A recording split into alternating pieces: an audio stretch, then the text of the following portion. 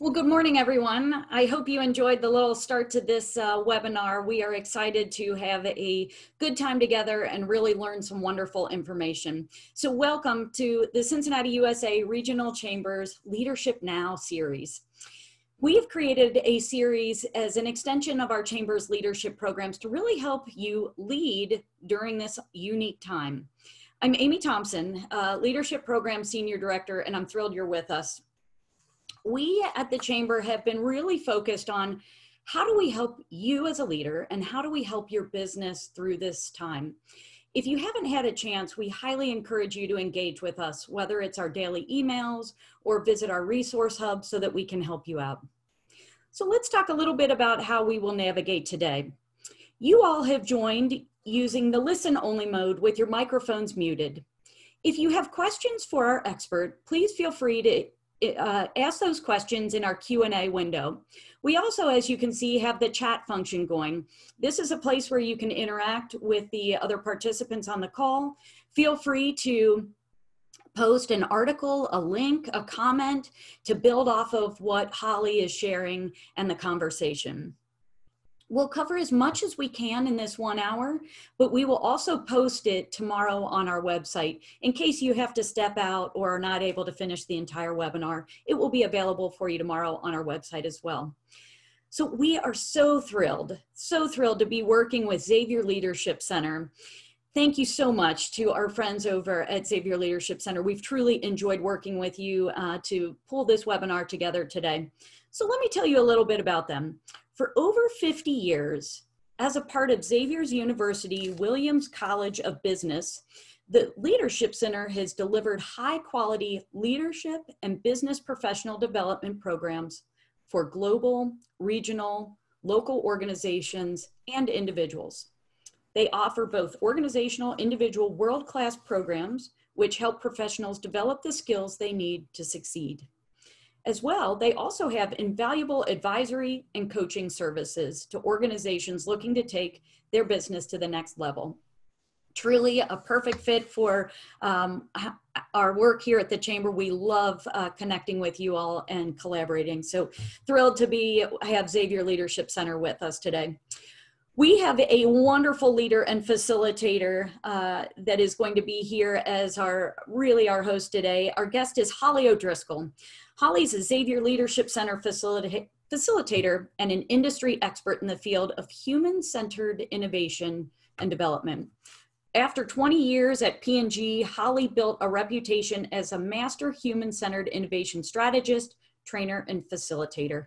She's the founder and CEO of Ampersand Innovation, a design thinking, human-centered innovation consultancy focused on unleashing the potential of people and the ideas through workshops, design sprints, and leadership development. So Holly, thank you so much for being with us today.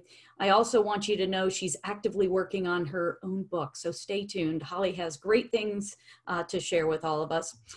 So Holly, I know you have incredible content prepared for today, but I also know that you wanted to start off with just a fun little chart that you've put together that lets all of us really know what's happening during these webinars. So give us a little insight there.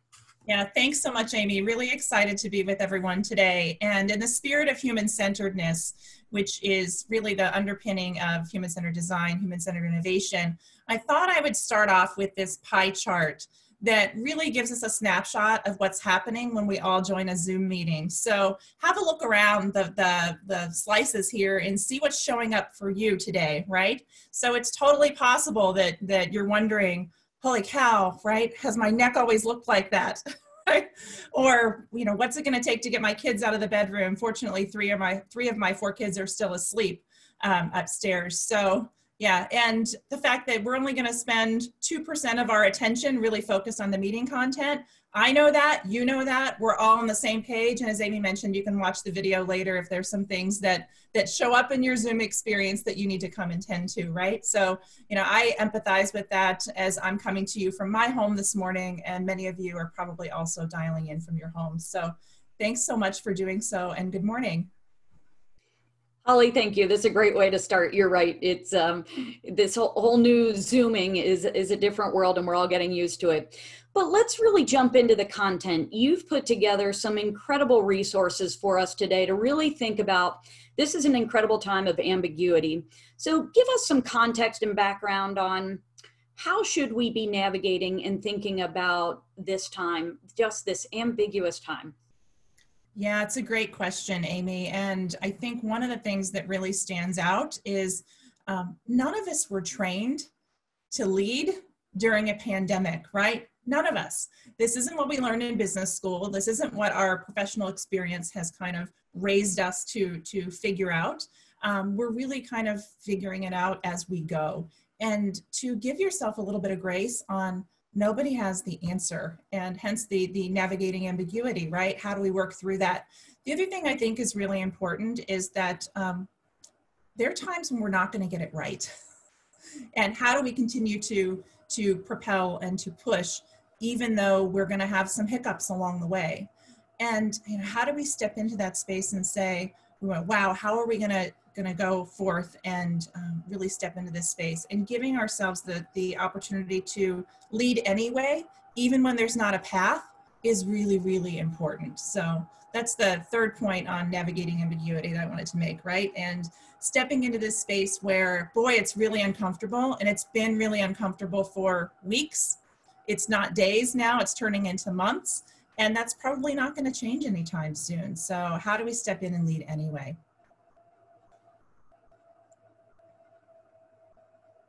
Okay, so what I'd like to do, hopefully you've got a sheet of paper and maybe a pen or pencil handy. Would love to kick off with an exercise. So all you're gonna see on the screen is this instruction, which is grab a sheet of paper and draw what it looks like to make toast. The only constraint I'm gonna offer you is no words, right? So we'll turn on some music for, I don't know, about 1.5 minutes, 2 minutes, and give you an opportunity to sketch out, what does it look like to make toast, whatever that means to you.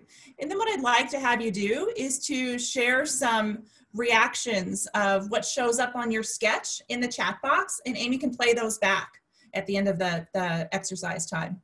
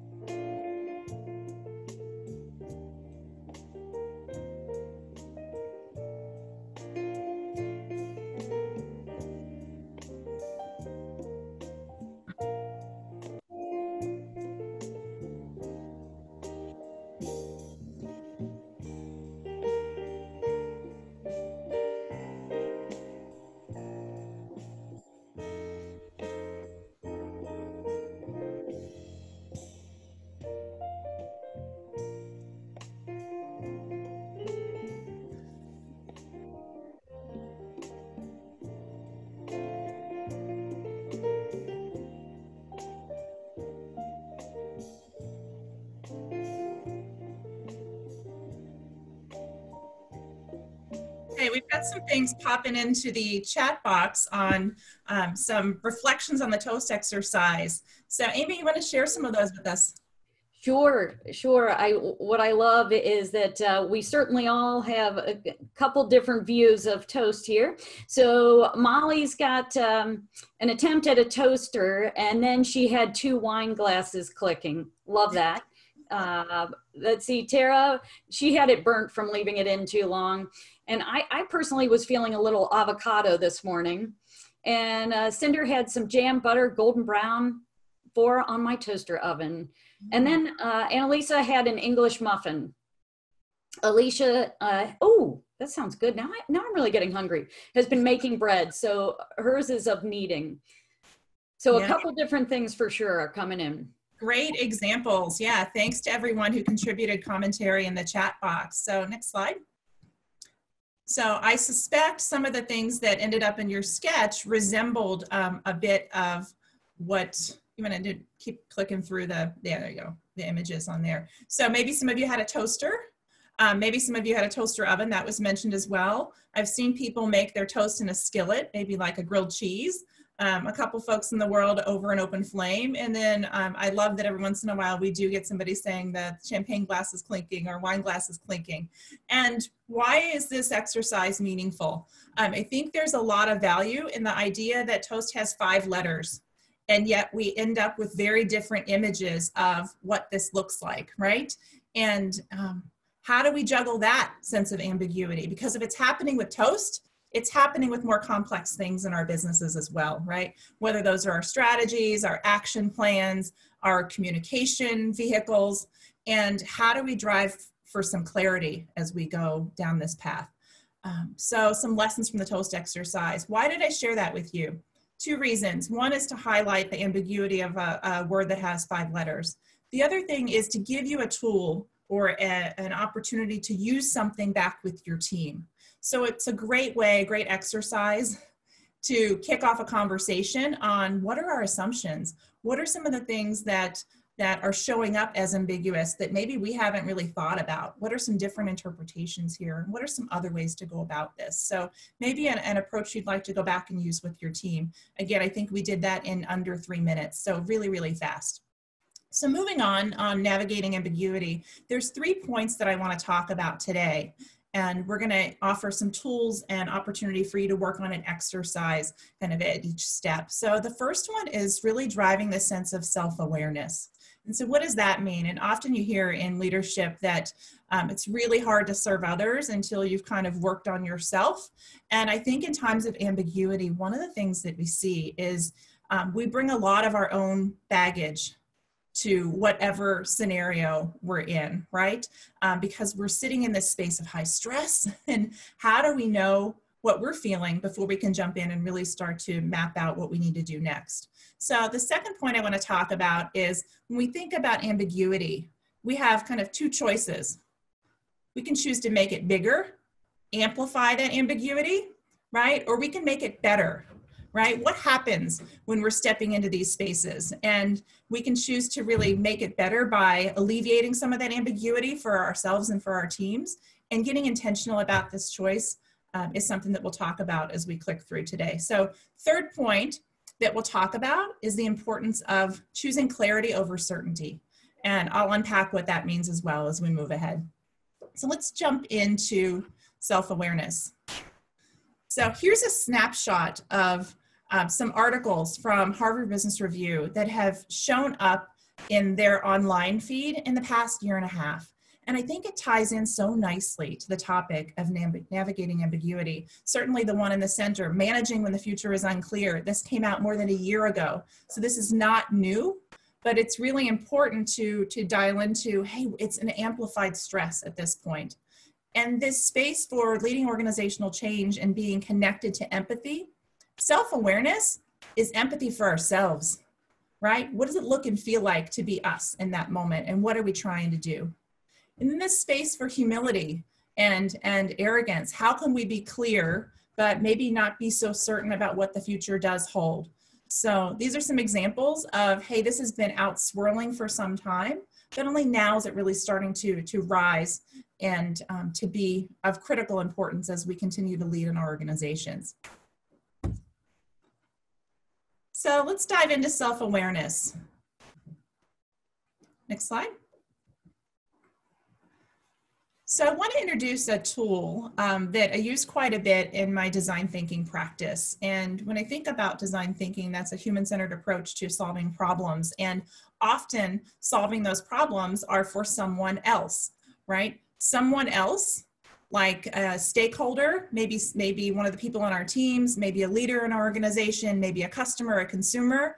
What I find is that it also works really well when we're trying to make sense of what's going on for us, right? So when you think about the importance of really driving that self-awareness, what are we thinking? What are we feeling, right? What are we saying? What are we doing? So some of the questions that are showing up here are prompts for you to explore. What does that moment look like for you? And if you think about pain and gain at the bottom, pain, or what are some of those stresses, some of those barriers that are showing up for you right now? When you think about gain, what are those things that are really kind of silver linings, these opportunities to do things that maybe you thought weren't possible previously, that are really offering these unexpected moments of delight? So next slide. So some questions to ask yourself as you think about driving towards self-awareness. What am I feeling? And how do you drive that clarity forward? What am I assuming that may or may not be true? And how important it is to kind of pause and have us sit in that space of, wow, what am I bringing into this space? And then third point around, what are our prior experiences doing to influence our response or our reaction to any given situation? What's the narrative? What's the story that we're writing based on our past experiences? And so here's another exercise for you to go and do. And we're gonna turn on the music and pause for a bit to give you the opportunity to do this, such that at the end of our session, you'll have a very clear sense of your own self-awareness in this moment. And so this is a simple 2x2, right? If you draw kind of an x-axis and a y-axis with yourself at the center. And what I like about this is the other one certainly is fancy for PowerPoint, and there's value in using that in that orientation. But sketching out this 2x2 is a really easy way to get in touch with yourself, with someone on your team, with a leader above you, with a stakeholder of any kind. And so let me simplify that for you even further. So if you look at the side on the right, the thinks and feels, what I like about this is that if you were to imagine a profile, so I'm going to turn my head for a second. The profile shot is the stuff on the inside. What am I thinking in my head? What am I feeling in my heart? And then the stuff on the other side is what's being said. So what are the words that are coming out of your mouth? And then the doing is the behaviors. So I'm going to turn back. So if you think about kind of what's happening on the inside, what's coming out, right? What signals are you sending out? It's a really easy way to remember the mechanics of the empathy map. So what I'd like for you to do is pull out your pencil and paper again and sketch out this 2x2 and capture some of the things that you're thinking about, that you're feeling. Maybe some things that you find yourself saying or doing in this moment to really heighten your sense of self-awareness to more effectively manage your ambiguity. So I think we'll take about 1.5 minutes, 2 minutes again with some light music, and go ahead and jump into your exercise. And again, as you think about your exercise and wrap that up, if there are some things that pop for you, some things that emerge, go ahead and capture those in the chat box, and Amy can share those back to us in a moment as well.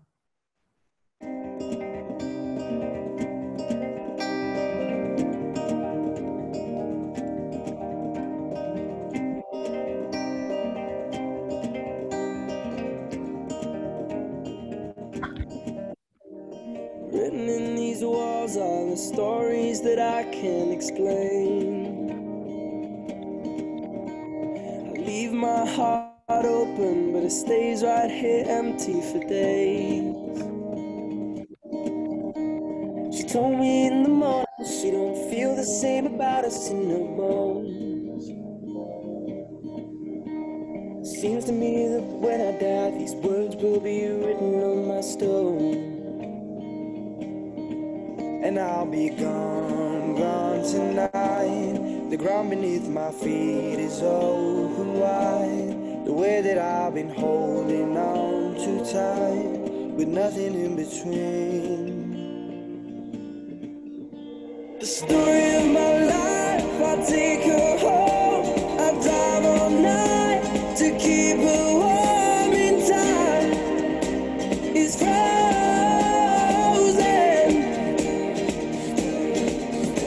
The story of my life, I give her all. I spend her love until she's broke inside. The story of my life. Written on these walls are the colors that I can't change. Leave my heart open, but it stays right here in its cage. I know that in the morning now, see us in the light upon the hill. Although I am broken, my heart is untamed still. So if there's any highlights you want to share, things that you learned about yourself from the experience of using the empathy map to drive your self-awareness, go ahead and add those to the chat.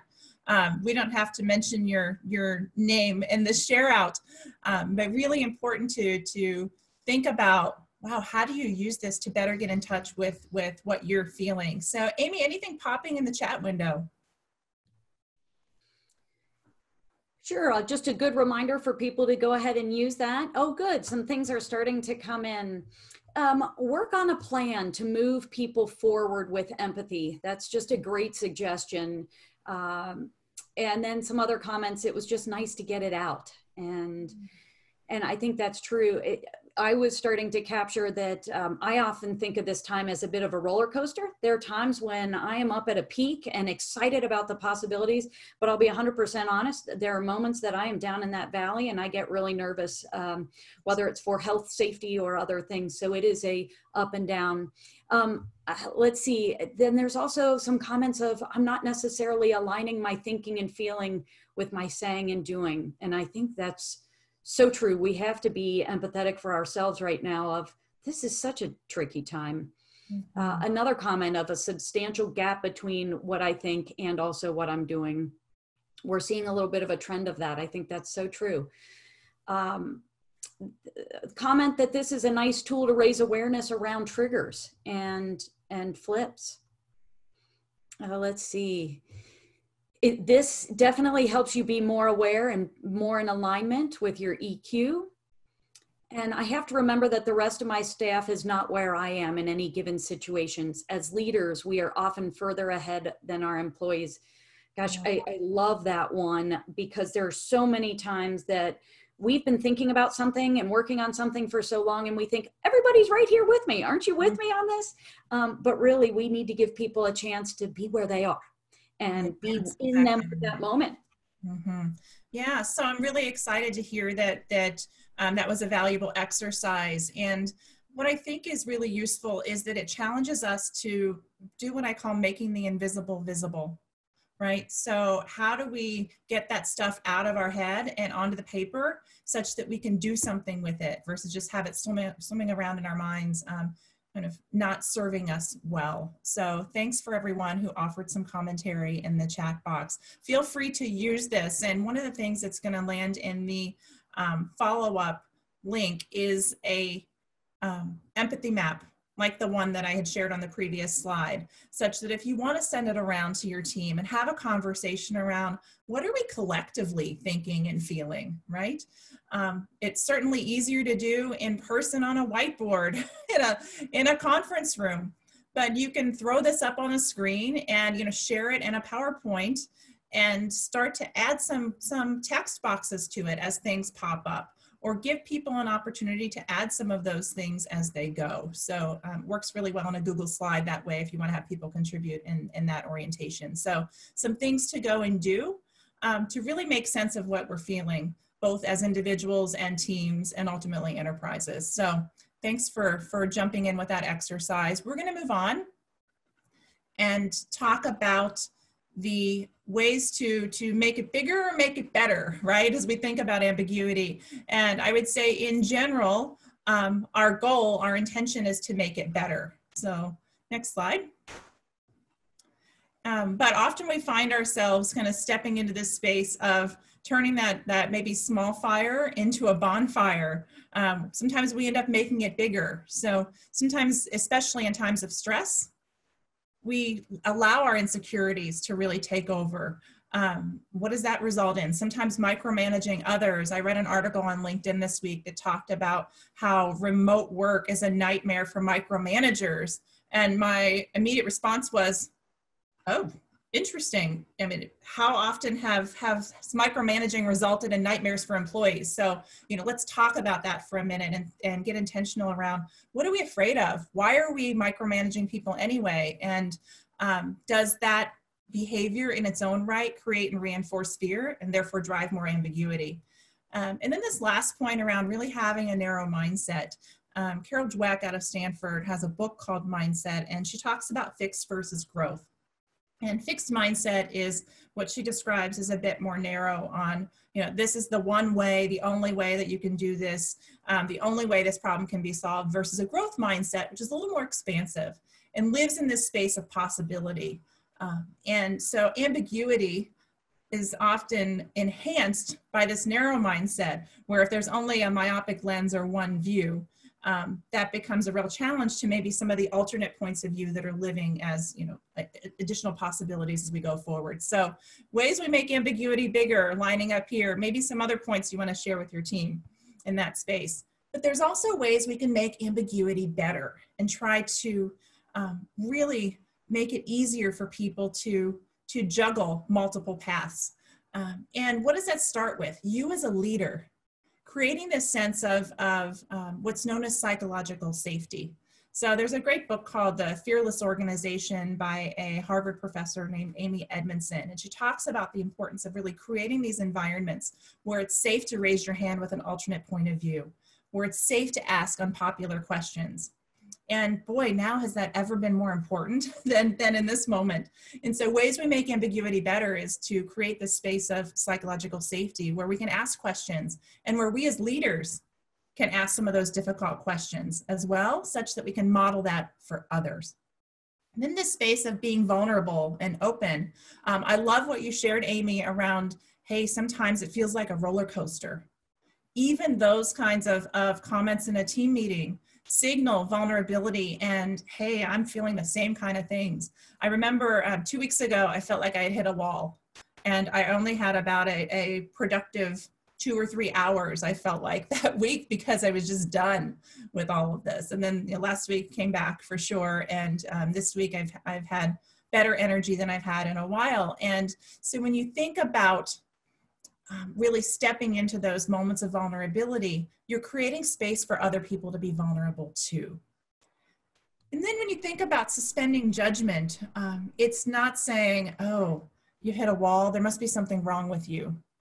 That's not the way to make ambiguity better, right? You suspend the judgment by going, oh, wow, hitting a wall is a really tough thing. Let's talk about it some more. And can you tell me more about that? And then stepping into the space of challenging assumptions. I talked a little bit around that earlier, but when you think about assumptions, it's really important to state them before you're able to challenge them. And a great conversation to have with your team is to talk about, what are our assumptions in this moment? Are we assuming that we're going to come back to the office together next week or next month or next year, right? What are some of those assumptions that show up? And when we talk about it, we're making that invisible stuff now visible, and therefore we're making the ambiguity better.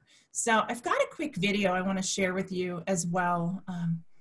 And it's about 2 minutes and 40 seconds. So it's one of the shortest TED Talks that I've come across, and one of my favorites as well. So another thing that you can share with your team, it's a great way to kick off a team meeting and talk about, wow, what are our assumptions? What are some of the things that we are bringing into this that may or may not be true? So if we can cue up the video, we'll watch that and then do our...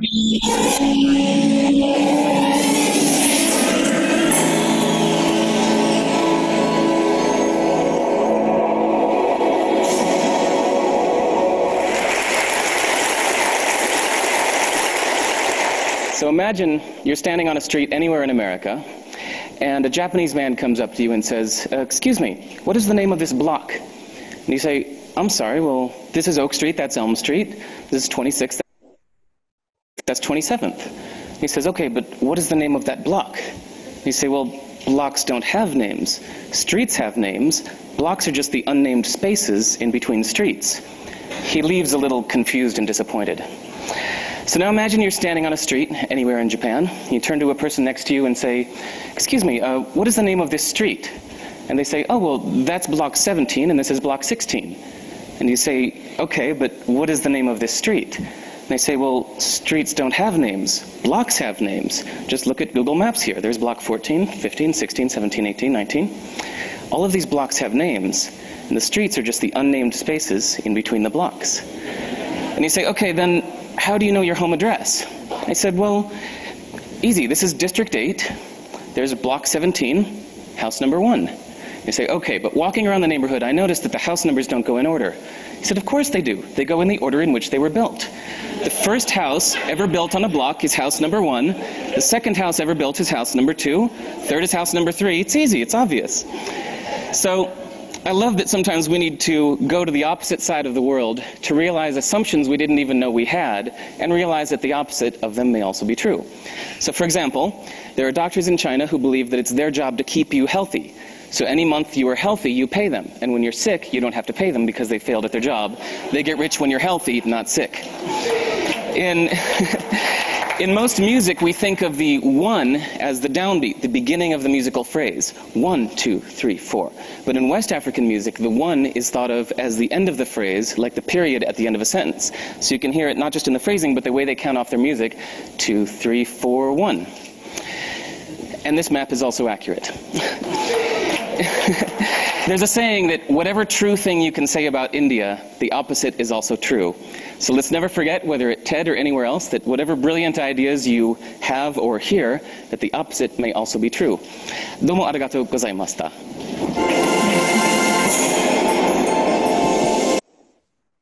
Okay, thanks so much for that. And so a really quick video to use with your team to open up a conversation around, wow, what are some of those assumptions and what stories are we bringing into this moment that may or may not be true? And let's talk about how that can help us alleviate the ambiguity that we're facing in this moment, or some of it, right? So what I'd like to do now is offer up a second exercise and give you a little bit of time to reflect and think about a couple of ways you can make ambiguity better as a leader.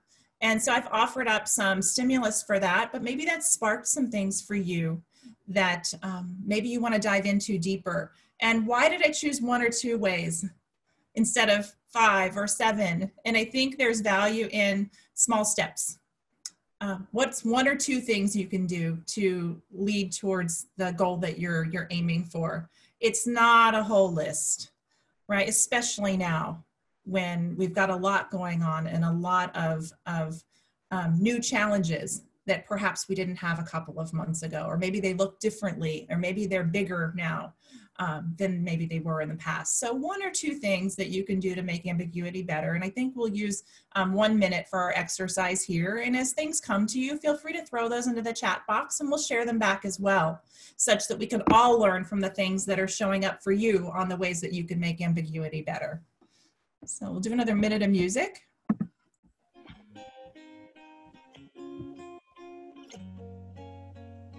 I thought that I've been hurt before, but no one's ever left me quite this sore. Your words cut deeper than a knife. Now I need someone to breathe me back to life. Got a feeling that I'm going under, but I know that I'll make it out alive if I quit calling you my lover and move on. You watch me bleed until I can't breathe, shaking, falling onto my knees. And now that I'm without your kisses, I'll be needing stitches, tripping over myself, aching, begging you to come out. And now that I'm without your kisses, I'll be needing stitches, just like a moth drawn to. Popping up in the chat box. Oh, you lured me in, I could. Excellent. I would have been happy to sing as well, but that could be alarming for everyone. So a lot of vulnerability. We're good. A lot of things, that would be some vulnerability. Good things are coming in. Stop and ask. Do not assume others on my team in the same meetings know what I am thinking. That's such a great one. Assumptions. That's the only bad thing, that only bad things are going to be the result. Another one, call 2 employees who I miss talking with every day and don't talk about work. I do love that. I think more and more of those just personal connection moments. And then the reality, this could be a time to correct and thrive. One-on-one ambiguity meetings followed by group meetings to identify the core ambiguity. just some great comments are coming in. And again, I go back to, I love the assumption piece and just really understanding where people are coming from. Yeah, I love the comment around really meeting people where they are and not assuming they're in the same place as you as well. And that maybe they don't necessarily know what you're thinking about. And so how do we collectively say, boy, this is hard and we're all in different parts on the journey, but we're on this journey together. So how do we support each other in that space going forward? I also really like this comment around talking to people and don't talk about work. Right? Because when you think about what makes us really effective as leaders, it's this connection to people and the relationships that we have, right? Our businesses are collections of people that are coming together in service of ideally a common objective, a common goal. And we do that best when our relationships are strong. So I love dialing into what's going on for you as a person. How can you strengthen that relationship in this moment of profound ambiguity? Yeah, so thanks for sharing all of those. Really great.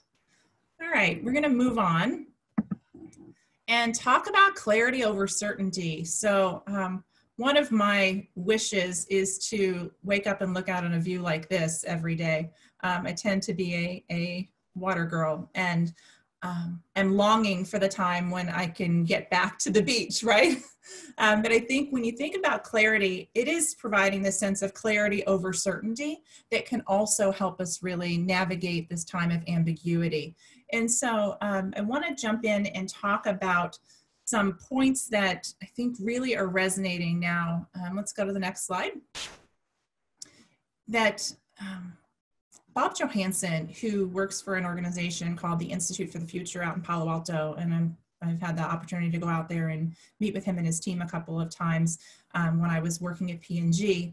And his new book is really focused on this topic of full spectrum thinking, on looking beyond that narrow mindset, right? And how do you really look at the world through a sense of possibility? And one of the points he talked about in a recent webinar that I attended was this whole concept of the future will reward clarity and punish certainty. So if I think about even things that are happening here locally in our area, and specifically in Ohio, this is a lot of the same feedback that's coming out of the remarks from Governor DeWine, right? Clarity. He's not offering certainty. He's offering quite a bit of clarity, and often that means saying, I don't know, we're going to figure it out. It might look differently in a month. And how do we signal that we're going to be clear, even when it's hard, and even when we're loaded with unknowns? But this space for in the past, we might have been able to say, yeah, we're going to do that in 3 months, and we're going to be confident it's going to be done. Or we're going to come together as a global team 1 month from now, and we'll figure out our next steps on strategy then. Those were things that were certain in the past. We had a lot of confidence in our ability to deliver those, and that's no longer the case. So let me unpack each of these a little bit further. Again, the clarity and certainty. So we'll start with clarity. And this is again from Bob Johansen from Institute for the Future. So these signals of clarity, he talks about the importance of storytelling. And what are the stories that not only we're telling ourselves, but we're sharing out with our organization.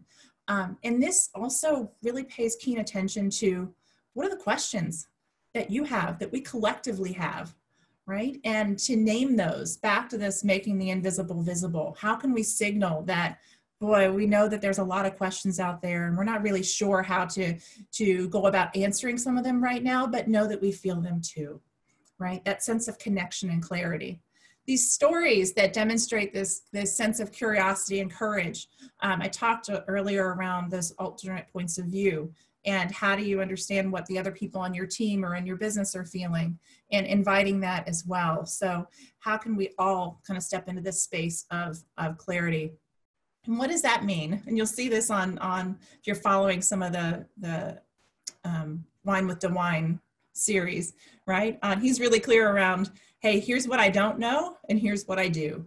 And rather than sugarcoating it and saying, well, yeah, I'll get back to you on, here's what we'll go and do next, or yeah, I've got that, when you don't really have an answer, being really candid around what you don't know increases your credibility and your ability to effectively influence because you've been clear, right? And people know what to expect in that space. And so now we'll talk a little bit around these signals of certainty. And these are some things to avoid during this time because they will drive more ambiguity. So this fixed sense of these are the rules, or this is going to happen for sure by when. The absence of curiosity. So how can we bring not only our words, but our body language as we communicate over Zoom, right? Into this space of curiosity. So what might that look like, right? In the past, you might have had a conversation of, wow, you know, I'm not really sure I agree.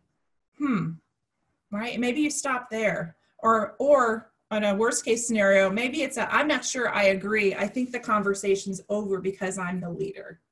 That's really not good, right? But if you step into the space and show curiosity and say, I'm not sure I agree, can you tell me more? Those are the signals of clarity and curiosity that are really important as we start to navigate this space. And when you think about not knowing what you don't know, that can be a problem as well, right? So how can we be really in touch with, hey, I don't know that, and I've got the self-awareness to know what I don't know, and I'm not going to step into these spaces without the confidence of the information or the clarity that's really needed in this moment. So I love this framing of we can be clear and we can not be certain at the same time. And you might think of those as being a little bit of opposing ideas. And I think a year ago, I would have felt more alignment and agreement with that too on, wow, how can you be clear and not certain?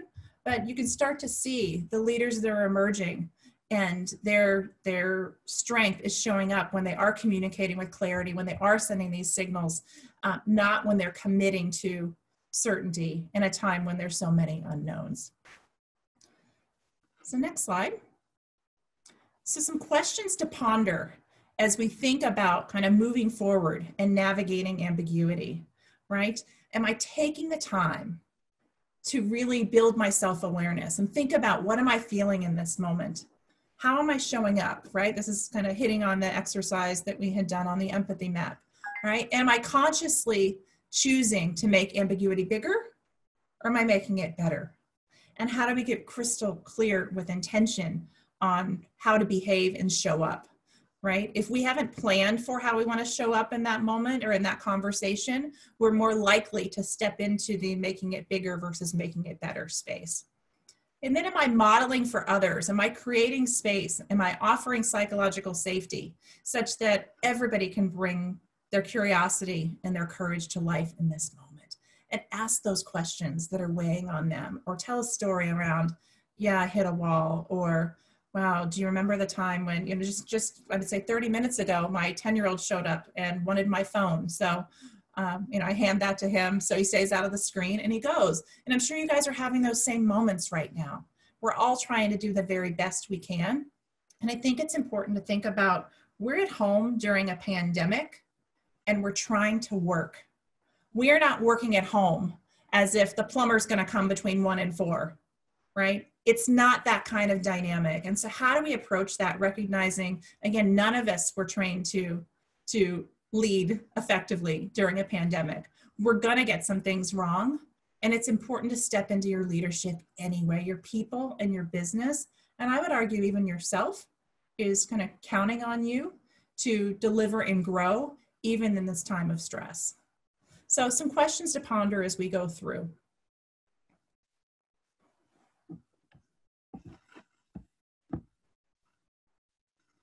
So next slide. Okay, so we've covered 3 points around navigating ambiguity. The first one on self-awareness and using the empathy map tool, both on ourselves and potentially on our teams, and using that as a jumping off point to really dive into what are we feeling in this moment. And the second point was, you know, we've got this choice to make it bigger or make it better, and we need to be intentional about doing that. And the third around really providing clarity over certainty. So some tools to get you going as you dive into this next phase, right, of whatever reopening looks like, depending on where you sit, whether that's in a business or a school or your own, entrepreneurial endeavors. What do those moments look like? And how do we navigate this really ambiguous and challenging time with confidence and the willingness to learn more about ourselves and our leadership potential every step of the way? Okay. Holly, thank you so much. This is so helpful, especially when we narrow it down to these three primary bullets, that self-awareness. Am I making it bigger or am I making it better? Am I a part of the solution or am I part of the issue or the challenge? And that clarity versus the certainty. I'd love to go back to the chat. There were a number of comments that were coming in around vulnerability. Oh, right.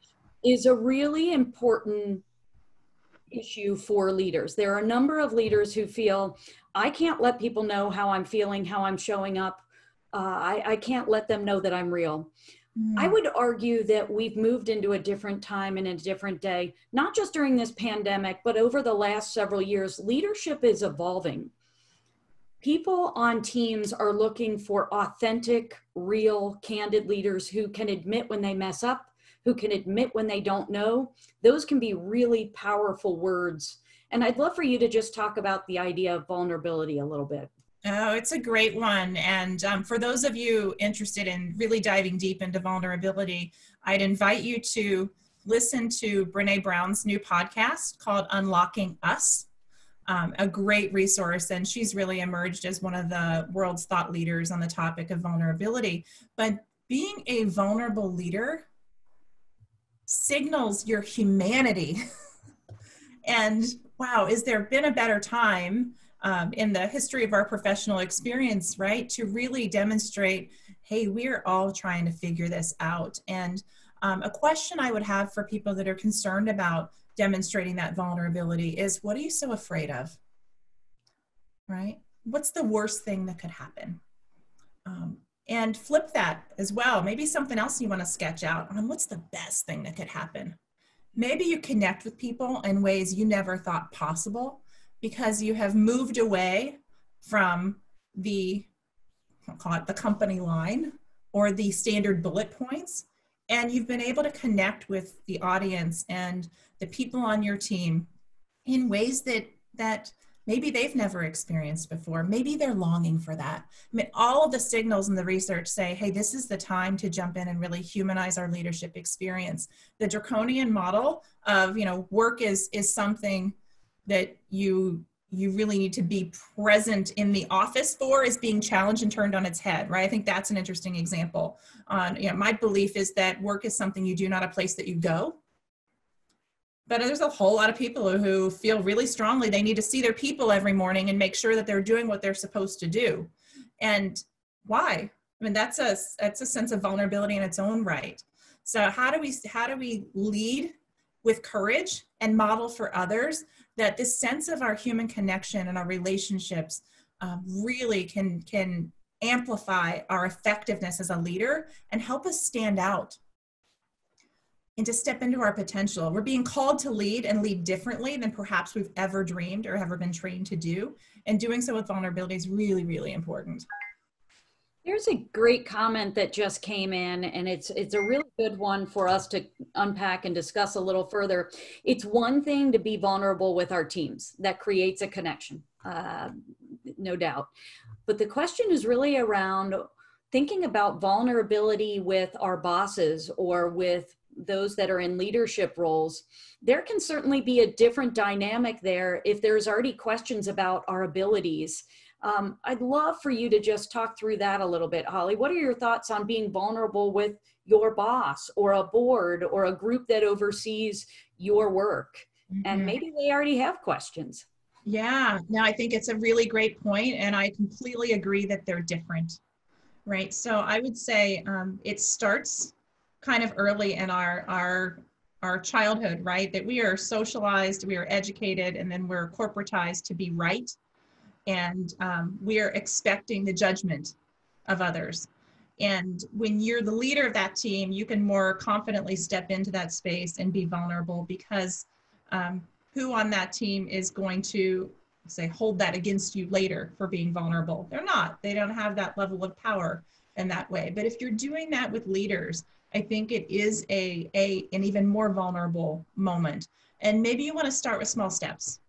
But I think it's a signal, if you're concerned about stepping into vulnerability with your leadership, that's a signal that maybe the relationship isn't fully founded on trust, right? And how do you start there as well, right? I remember I had some really terrific bosses in my corporate experience who I could be really vulnerable with, but others that you feel like, yeah, maybe I shouldn't necessarily be as transparent or as candid as I'd like to be with others. And those are signals of relationship challenges as well, right? So how do we try to, oh, maybe I'll start with some small revelation of vulnerability and then see how that goes as a trial balloon, and then iterate from there on that level of risk. Because I think there is a different level of vulnerability when you're doing that with your leaders, particularly if you've got some sensitive relationship issues going on there too. But I would challenge you to not lose sight of that feeling, and to try your best to create conditions where the people on your team don't feel afraid to be vulnerable with you, right? So if you're feeling that and carrying that around, how can you say, wow, I'm going to do everything I can to make sure my people feel like they can be vulnerable? Because the stronger those connections, the better the business results are going to be. Holly, thank you. Great points there. And it takes me back to some of your earlier comments around how do we show up as curious leaders? How do we show up with some courage? And that does take courage when you are showing those vulnerabilities, and appreciate those comments. I want to thank everyone for being on this call with us today. Great conversation in the chat. I've really enjoyed watching that kind of fly by with all these wonderful comments. Holly, truly, you are doing and leading some incredible work. I appreciate that you got us all thinking today, and I'm sure this will stay with us as you've given us tools and gifts for us to share with others as well. So Holly, thank you for your partnership, and a special shout out to XLC, Xavier's Leadership Center. Truly enjoyed working with Carol and Shelley and your just entire team. You've got an incredible group of leaders there. So thanks again. At the Chamber, just a reminder, we're here for you and your business. If you are not a member, please take a look. We would love to work with you just today and navigate this time, but also well into the future. And hopefully you've enjoyed this conversation and you're thinking about your own leadership. I'd mention that we are moving forward. We know leadership is critical. So if you're interested, we are still going to have We Lead and Leadership Cincinnati, and our applications are open right now, and we hope you will consider applying. We have a number of other leadership programs that will be coming online here very, very soon. Leadership is needed now more than ever.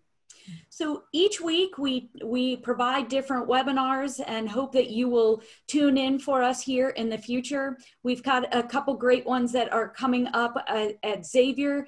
Please take a look. It's Take Time for You Tuesdays, moderated by Holly, and I hope you will continue to learn with Holly. We also have a number that will be coming up, and we'll be sure to send those in our follow-up email to you all as well. So as we sign off today, a special thank you for everyone at XLC and from Cincinnati USA Regional Chamber. We are truly here for you during this time. Stay safe, respect that social distancing, and as we sign off, please go wash your hands. Thanks for being with us. Take care. Thanks so much, Amy. Bye, everyone. Thanks, Holly.